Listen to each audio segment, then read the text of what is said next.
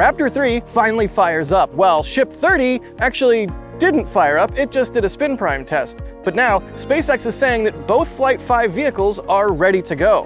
But are they? Meanwhile, Booster 14.1 test tank is back at Pad A and ready for more catch testing. And we did a flyover this week, so we get to examine everything in detail from the air. Howdy Tank Watchers, I'm Jack Beyer for NSF, and this is your Starbase Update, sponsored by Henson Shaving.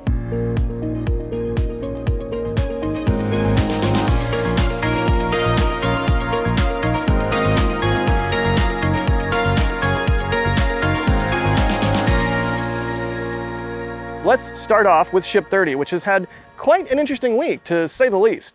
If you remember from our last episode, Ship 30 had completed a static fire test at the Massey Outpost before being rolled back to the Sanchez site to have work done on its heat shield. However, it was then rolled into Mega Bay 2, where SpaceX swapped out one of its Raptor vacuum engines. As is usual with these vehicles, when an engine swap occurs, everything needs to be tested and checked out once again. And that's exactly what SpaceX did with Ship 30. Sort of. After the engine swap, Ship 30 was removed from the work stand inside Mega Bay 2 and installed on the static fire stand, which we lovingly call the crab stand because of the way it is. Ship 30 was then rolled back to the Massey Outpost for what a lot of people thought was going to be another static fire. However, that was not the case, as Ship 30 did get loaded with propellants, but then no fire happened. It appears it actually performed a spin prime test rather than a static fire test. If you don't know, a spin prime test is where only the pumps are spun up and no ignition takes place on either the preburners or the main combustion chamber. It seems like this test might have just been enough for SpaceX to make sure the newly installed engine was good to go, as that's all Ship 30 did while at Massey's. We were able to spot Ship 30 still over the flame trench right before it departed the outpost. Last time we flew over the site, there was no ship on the stand, so it was quite a treat for Mary and I to be able to grab this footage. So with the spin prime complete, Ship 30 was rolled back to Mega Bay 2 to be lifted off the engine test stand and placed on a transport stand. Ship 30 was then rolled over to the Sanchez lot, where it's been ever since, at least at the time of recording. We expect that SpaceX will be putting the finishing touches on this vehicle here as they prepare for Starship Flight 5. Speaking of which, this week SpaceX posted on social media and said that, quote, Flight 5 Starship and Super Heavy are ready to fly pending regulatory approval, end quote. So that means no more testing. Both vehicles are ready to go, right? Well, not quite yet. At least in terms of general testing, because in the same post, SpaceX said they will be doing more testing, just not directly with the Flight 5 vehicles, which we'll talk about shortly. And in the past, SpaceX has said that vehicles are ready to go when they've then decided to do more testing or just needed to have some more time to finish up some small pre-flight work on those vehicles. So take this ready to fly with context. It's a meaningful update, but doesn't mean that launch is going to be next week. Aside from all of that, Ship 30 and Booster 12 haven't even been stacked yet. So does this post from SpaceX mean that there won't be any kind of full stack testing like a wet dress rehearsal or anything else? I don't think so. In fact, at least I'm expecting a wet dress rehearsal ahead of Flight 5, if not just a partial one. Either way, maybe it's not in the cards right now, but SpaceX will decide to do it once they get it to the pad. As always, plans here in Starbase can change very rapidly. The successful outcome of Starship's fourth flight meant that no mishap investigation is needed. But the launch license will have to be modified in order to be able to perform a landing of Super Heavy back here at the launch site. And that makes sense, since this is the first time it'll ever be tried, especially given the whole landing on the chopsticks thing. This is very much not just a bigger Falcon 9. This pending regulatory approval remark and SpaceX's messaging on social media regarding sonic booms basically seals the deal that Super Heavy is going to be coming back here to land on the chopsticks for the first time. And that makes sense that they need regulatory approval to do that. It's the first time they're going to do it. It's huge, it's massive, it's crazy to land a booster on chopsticks. Like what? As we'll talk about later in the video, SpaceX is about to conduct additional booster catch testing, but what about the Flight 6 vehicles? This video was sponsored by Henson Shaving. Believe it or not, I used to hate shaving. Over the last few years though, I've started to really enjoy it and it's become part of my routine. I'll admit, when Henson's AL13 razor showed up in the mail, I was a little intimidated, but after using it for a few shaves and getting the hang of it, I'm a big fan. Henson is all about precision. That precision means the blade sticks out just 13/10,000ths of an inch from the razor. That's 0.0013 of an inch. I also really like that there's no plastic waste. which means I can get a nice shave and not worry about throwing more crud into a landfill. Plus, each blade costs like 10 cents, which, as anyone out there who's recently bought one of those disposable multi-blade things knows, is a crazy good deal. Yes, the AL13 costs more up front, but you save big over time. So if you want to join me in getting an excellent shave, then go to hensonshaving.com/spaceflight or click the link in the description and use code SPACEFLIGHT at checkout. You'll get 100 free blades with the purchase of a razor. That's almost 3 years of shaves. Thanks to Henson Shaving for making a cool product and for sponsoring this video. So what's up with the Flight 6 vehicles? In case you don't remember, that's Ship 31 and Booster 13, which are in the High Bay and Mega Bay 1 respectively. Well, last weekend, SpaceX already started tearing down Ship 31's heat shield to start its rework ahead of the 6th flight of Starship. Just like we saw with Ship 30, this teardown will replace the existing tiles with newer and tougher ones, and SpaceX will also apply the backup ablative material underneath the tiles in some sections of the ship. Just like we saw with Ship 30, this teardown will replace the tiles with newer and tougher ones, and SpaceX will also apply the new backup ablative material underneath the tiles on some sections of the ship. During our flyover, we could see that the massive scaffolding that had been installed around Ship 30 to work on its tiles has returned in order for teams to work on Ship 31's heat shield.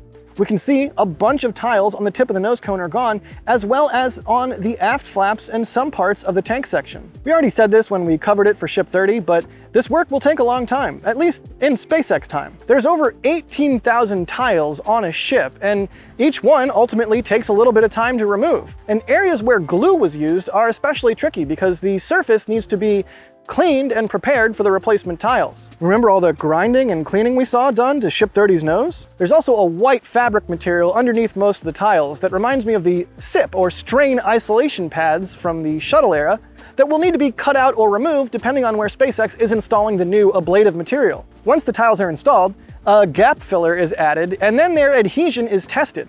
I think you're getting it by now, right? This is a lot more complex than just remove tile, add new tile, and done. For reference, on Ship 30, this process took 38 days, which means that for Ship 31, its heat shield likely won't be ready until mid-September.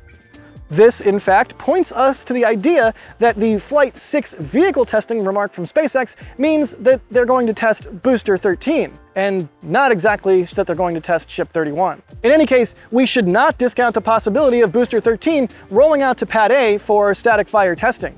As we'll talk about later in the video, Pad A is currently occupied by the Booster 14.1 test article as SpaceX prepares to do additional catch testing, but once that's complete, there will be plenty of time in their schedule to roll Booster 13 out and fire up its engines. This week, Mega Bay 1's door was open a few times, and one of those times, we were able to spot Booster 13 sitting on the center workstation inside the bay with some protective tarps over its top dome. This could perhaps be because SpaceX is either doing some extra work here, or maybe they're repairing something, or they're just installing the pushers that will eventually separate the hot stage ring during flight. So who knows, maybe once this work is complete and the catch testing is complete, they'll roll out Booster 13, fire up its engines, and then take it back to the production site for any final work it needs ahead of Flight 6. Speaking of firing up engines this week, we had the first firing of a Raptor 3 engine. We covered a lot of the new details about this engine on our last episode, so do check that out. But at that time, the engine hadn't been fired yet, and we knew it was installed on one of the bays at SpaceX's engine testing facility in McGregor, Texas. The particular stand it was installed on hadn't been used for any tests since July 25th, so we all patiently waited and watched to see what was likely to be Raptor 3's first firing. Finally, this last Thursday, the stand did indeed come to life with a short 30-second burn. And fun fact, this actually happened while our Starbase Live crew was doing a Raptor side chat, so they were able to sort of analyze what they were seeing live. And if you want to watch a Raptor side chat and you don't have time to watch it live, become a member if you're not already, because we upload the Raptor side chats for our members. Thanks, members. Just a few hours after the test, SpaceX's Gwynne Shotwell posted a picture of the Raptor 3 firing on the test stand, saying, quote, "Works pretty well for a partially assembled engine." This is obviously in relation to ULA CEO Tory Bruno's comments previously in the week that the engine was partially assembled and not complete. Now, it is true that on vehicles such as a booster or a ship, there will be some more bits added that are specific to the engine being installed on a vehicle instead of on a test stand. But as we talked about last week, there's really not a whole lot more to be added, especially given the numbers that SpaceX gave us for all the vehicle side mass that will have to be added to the engine. I really can't wait to see a booster roll out and get installed on the stand with no shielding on the engines. It reminds me of the Booster 4 days, and it's gonna look really awesome. Apart from the picture Gwyn shared,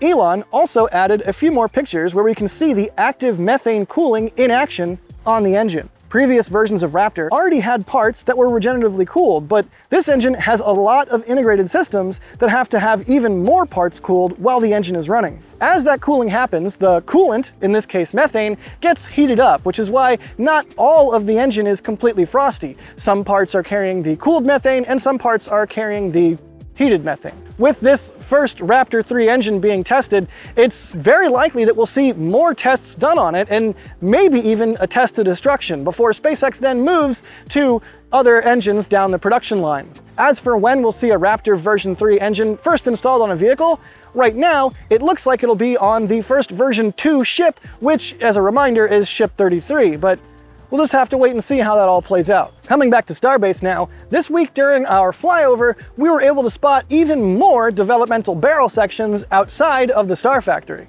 We know this because they have cutouts or coupons on them that are the result of teams taking samples to test the quality of the welds on these sections. Back on the ground, we can see that one of these dev barrel sections has tiles installed on it, although they're all cracked, so maybe this was just done for testing. In fact, maybe this testing was of the new automated tile placement system that we expect to debut on Starship version 2, and which should hopefully accelerate vehicle stacking. Next up, during our flyover, we were able to spot the ongoing work to join the office building and the Star Factory on the east end of the production site. We've already seen lots of foundation work and other groundwork here in past flyovers, and also via shots from the ground, but now the place is ready for the new structure. Once everything is complete, someone will be able to walk all the way from the furthest end of the office building across this connecting structure, go into the Star Factory, cross it all the way to the other end, and go into Mega Bay 2 through its connection to the factory.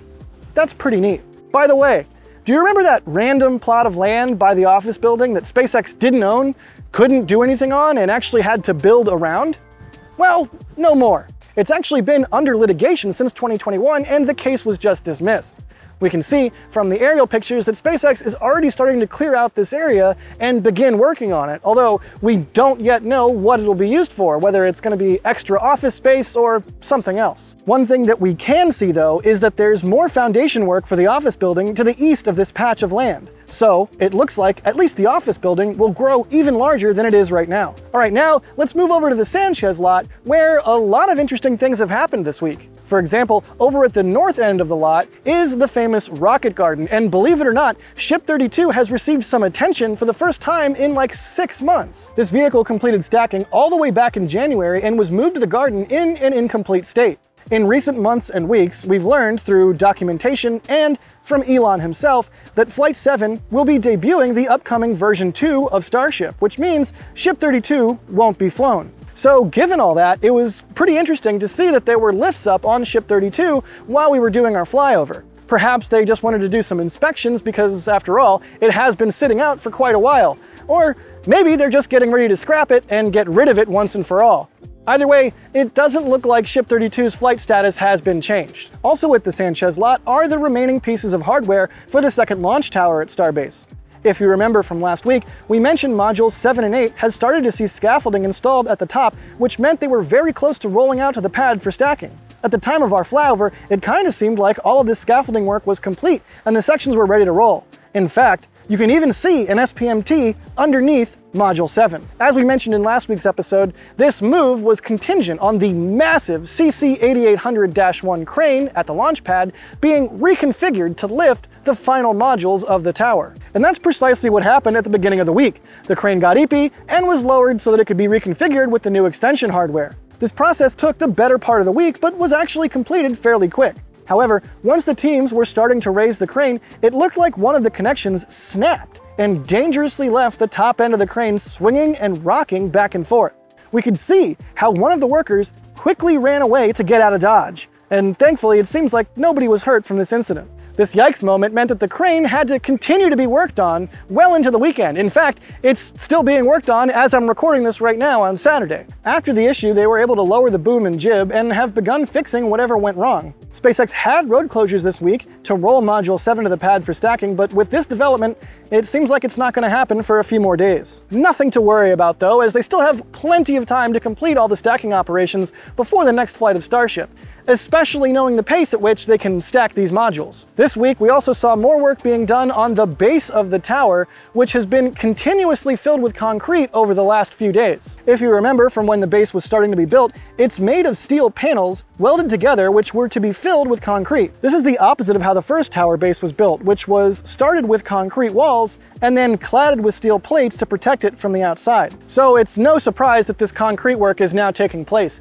In fact, in the coming months, SpaceX will begin pumping concrete into each of the legs of the tower to make them heavier and more robust. And we've even seen SpaceX start to install the pipes that will carry the concrete up to the various levels of the tower. We can also see that all of the scaffolding on the east side of the base of the tower is now gone, likely meaning that all of the work on this side is complete, at least for the moment. From the air, we can also see that the location for the tower drawworks is starting to take shape, with the walls and floors beginning to be installed here. But of course, the big thing we can see from the air are the foundations in work for Orbital Launch Mount B, which will feature flame trench or trenches. We're not quite sure yet. Pretty much since SpaceX started work on the second tower, work on the foundations for this mount and trench have been going non-stop. Teams have now progressed to the point of installing sheet piles that will reinforce the soil around the site so SpaceX can start digging the flame trench. We're definitely going to closely keep our eyes on this part of the structure in Pad B,